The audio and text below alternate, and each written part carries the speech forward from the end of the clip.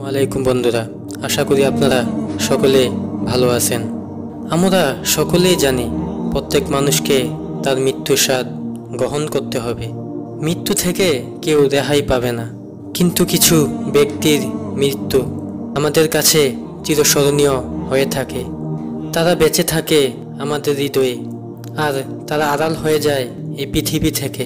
এই রক্ত মাংসের শরীর ছেড়ে সকলকেই মৃত্যুর মুখে ডলে পড়তে হবে। হযরত মুহাম্মদ সাল্লাল্লাহু আলাইহি ওয়াসাল্লামের জীবনে শেষ মুহূর্ত চলছে। সেখানে একজন লোক এসে সালাম জানিয়ে বলল, আমি কি ভিতরে আসতে পারি? তখন হযরত ফাতেমা রাদিয়াল্লাহু তাআলা আনহা বললেন, দুঃখিত, আমার পিতা খুবই অসুস্থ। তখন হযরত ফাতেমা রাদিয়াল্লাহু আনহা তখন দরজা বন্ধ করে রাসূলের কাছে গেলেন। তখন হযরত মুহাম্মদ সাল্লাল্লাহু আলাইহি ওয়াসাল্লাম বললেন, কে সেই লোক? হযরত ফাতেমা বললেন, এই প্রথম আমি তাকে দেখেছি, আমি তাকে চিনি না। তখন রাসূল সাল্লাল্লাহু আলাইহি ওয়াসাল্লাম বললেন, শোনো ফাতেমা, সে হচ্ছে আমাদের এই ছোট্ট জীবনের অবসরকারী। তিনি হলেন ফেরেশতা মালাকুল মউত আজরাইল আলাইহিস সালাতু ওয়াসসালাম। এই কথা শুনে হযরত ফাতেমা রাদিয়াল্লাহু তাআলা আনহা তখন বোবার মতো হয়ে গিয়েছেন। ঠিক সেই মুহূর্তেই আরেকজন ফেরেশতা এসে হাজির হলেন, যিনার নাম হযরত জিবরাইল আলাইহিস সালাম, যিনি ওহী নিয়ে আসতেন নবীজির মৃত্যুর সময়।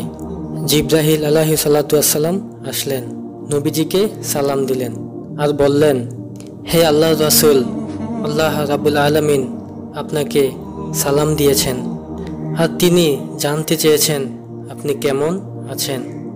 আল্লাহ কিন্তু সব জানেন, তারপরেও আপনি কেমন আছেন সেই কথাটি আপনার মুখ থেকেই তিনি শুনতে চেয়েছেন।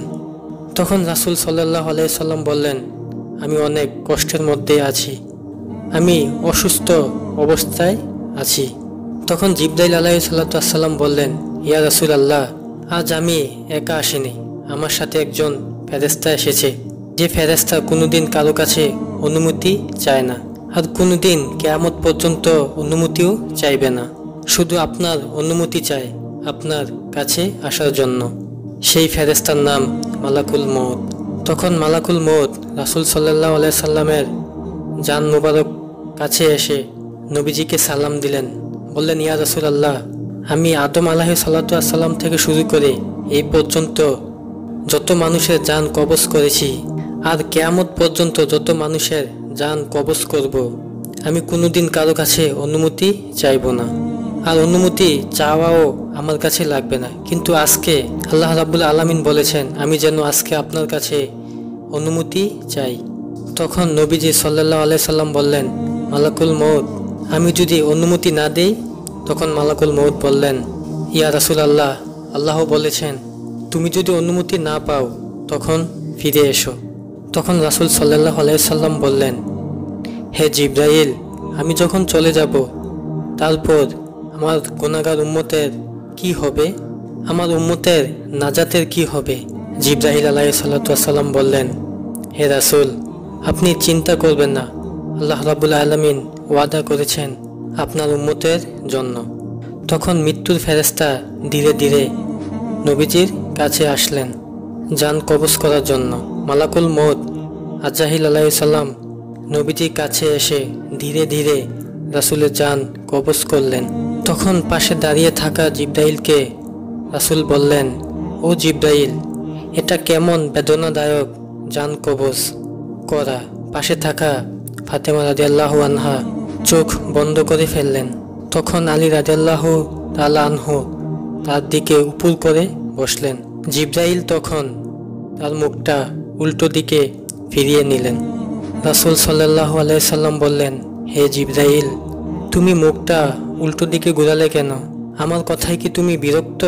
জিবরাইল আলাইহিস সালাম বললেন, হে রাসূলুল্লাহ, সাকরাতুল মউতের অবস্থায় আমি আপনাকে কিভাবে দেখে সহ্য করতে পারি? জান কবজে ভয়াবহ ব্যথায় রাসূল ছোট্ট একটা গোঙানি দিলেন। রাসূলুল্লাহ বললেন, হে আল্লাহ, সাকরাতুল মউত যতই ভয়াবহ হোক কোনো সমস্যা নেই, আমাকে যত ব্যথা দাও আমি গ্রহণ করব, কিন্তু আমার উম্মতকে তুমি ব্যথা দিও না। নবীজির শরীরটা ধীরে ধীরে ঠান্ডা হয়ে আসলো। তখন আস্তে আস্তে ওনার পা মুখ কিছুই লড়ছিল না। রাসূলের চোখের পানির সাথে তার ঠোঁট গম্ভীর ছিল, কিছু বলবেন মনে হয়। তখন হযরত আলী রাদিয়াল্লাহু আনহু তার কানটা রাসূলের মুখের কাছে নিয়ে গেলেন। রাসূল সাল্লাল্লাহু আলাইহি ওয়াসাল্লাম বললেন, নামাজ নামাজ নামাজ, তোমরা নামাজ কায়েম করো এবং তোমাদের মাঝে থাকা দুর্বলদের যত্ন নিও। রাসূলের ঘরের বাহিরে চলছে কান্নার আওয়াজ। সাহাবীরা একজন আরেকজনকে জড়িয়ে ধরে কান্না করছিল। হযরত আলী রাদিয়াল্লাহু আনহু আবারও নিজের কানটা রাসূলের মুখের কাছে ধরল। রাসূল চোখ ভিজা অবস্থায় বলতে লাগলেন, ইয়া উম্মতি ইয়া উম্মতি। للكون وجه آخر نحيا